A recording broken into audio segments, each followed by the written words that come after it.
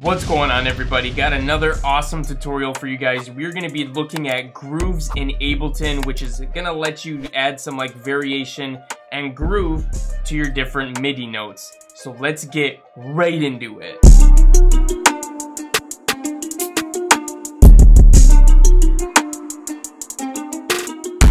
Alright guys, so if you don't know already, grooves can be located over here in this folder, and this is going to pull up different grooves that you actually have in your library, or you could just make your own from scratch. So actually, when you want to make a groove, you open up this groove pool down here, okay? And you'll see that I already have a couple that I like, but if you want to go and select one of them that's in this menu, you can just double click on it, and it's going to add it to your groove pool for you. So technically, you don't have to do any work because technically they're already there for you. So you could just go through these different ones and see which ones you like the most. But what does a groove actually do? It's going to add some variation to your hi-hats. It's going to make them play off the grid or randomize them a little bit so it sounds more humanistic instead of just straight to the line, straight on the grid. So it can be useful for all kinds of different genres all the time. So let's demonstrate this on a hi-hat. So I'm just going to take a hi-hat here. And we're just going to do a basic two-step pattern, nothing crazy. So let's go ahead and play it. Okay, so it's exactly what you would expect. Now, this is only good for MIDI notes, okay? So what we're going to do is we're going to go back into the MIDI note here. And what we're going to do is we're going to go right here, and we're going to select groove right here, and then we can pick which one we want to do. So let's pick this new one that we just did. The rock, slow, and whatever the hell it was. So let's go back over here, and now we can edit it in real time as it's affecting the MIDI. So don't forget that step, because if you don't do it, it's not going to work. So that's how you select the groove, and you can use different grooves on multiple MIDI notes or whatever that you're using in Ableton. And if you don't know how to set up a MIDI note and get your sample in there, go ahead and click on this link. It's a quick video on how to set up MIDI notes, and go ahead and get your samples so that you can lay them out on the grid keyboard like we have here. Okay, so now that we have it picked out, we went ahead and picked one out, and then we put it on our MIDI. Now we can go ahead and play with some of these settings right here. So your bass right here is going to be, how is this affecting the different notes? Is this affecting 16 notes, 8 notes, or, you know, different variations of those? So you can play with your quantize setting and adjust the amount of quantization that you do. I don't really tend to use this one very much.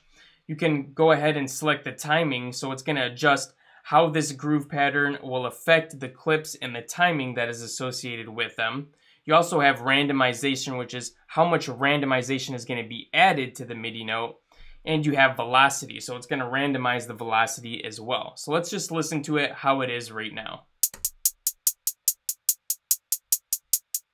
Now let's go ahead and turn the velocity down. So you can notice that it definitely got a lot lower in velocity because it's going to be setting it at a lower threshold. So you can play with the velocities like that. So let's go ahead and add some random in here, which is going to add more randomization. So how often is it going to be doing this? So let's turn this up.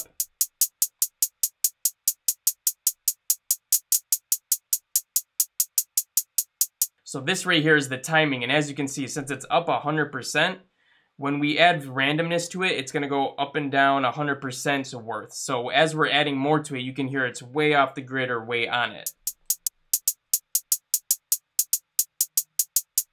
So if we went ahead and turned down the timing,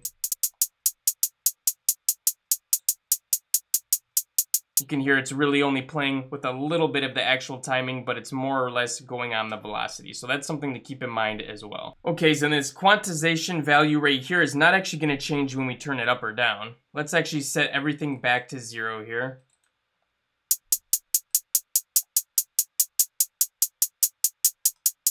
So you'll notice that's not actually changing anything, but what it will do is when you go ahead and go to quantize, when you go ahead and go to quantize your MIDI notes, this is how much will be applied to the randomization of that. So let's just turn it up to a value, and I'll show you exactly what I mean by that. So usually when you're using quantization, it's because you played it on the keyboard. So it's going to be offset already. So let's just offset this. Let's pretend like we played it. Let's go ahead and offset it maybe right here. So we'll do something crazy. Maybe we'll move these ones a little bit. So normally when you do quantization, if I were to select everything, I pressed Command A or Control A on Windows. So now if you went to go ahead and quantize it, what you would press is Command U or Control U on Windows. And what it would do by default is it would go to the line previous to it. So everything would go to this line. this one would go here, this one would go here, and so forth. But now that we have the randomizing on it, what's going to happen is if we go ahead and select everything, pressing Command A or Control A on Windows, that's how you select all the MIDI. Now when we press it, it's going to randomize whether it goes forward or backwards on the quantization. So now you can see some things went backwards and some things went forward. So that's how you can randomize that. So let's go ahead and just add a couple of these different clips that are in the preset browser just so we can see what they sound like and how they're different. So we'll just go ahead and click on this one, which is called Swing 30 Seconds. Maybe we'll do let's do a pump 6, and then maybe we'll do this wobble one as well. So let's go in here now to our MIDI note. We went ahead and set it back to normal. And then we'll just go through these different ones that we just set up. So this is the swing 30 seconds.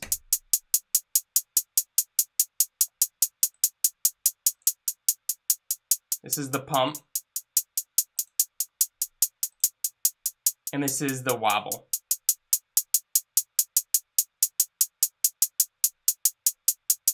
So you can see each one of those gave it a different feel, a different rhythm, a different groove. And that's exactly what grooves do for you in Ableton. Alright guys, I hope you liked that one. That was just a quick little introduction to grooves in Ableton that you can start using on your MIDI tracks to give them more variation randomly and automatically for you so you don't have to really do anything with it. Pretty neat, pretty awesome. Make sure to smash a like on this video if you like this one. Also, subscribe to the channel if you haven't already. We are doing daily uploads again. Yeah, we're really back at it. And you're not going to want to miss out on all this value that's coming your way. Besides that, guys, I'll be catching you all again in the next one. Peace out.